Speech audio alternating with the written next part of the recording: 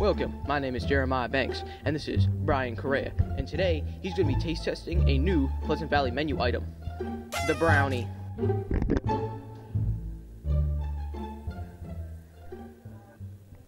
Oh my dude, you just got pranked! Ladies and gentlemen of Pleasant Valley, April Fool's is soon coming up. My name is Jeremiah Banks, and I'm here to give you some ideas for pranks you can pull on your friends and family. See, there are three types of main pranks: physical, mental, and my favorite, mass hysteria. Physical is more prop-based. These are your sponges covered in frosting, your Oreo filled with toothpaste, saran wrapped toilet, all that sort of stuff. All right, man, hold on. I gotta use the bathroom. You gotta take a break and film it quick. Mental pranks, less prop-based, more to cause mental harm to the victim. Ma'am, is your refrigerator running? Who's this? I'm Jeremiah Banks.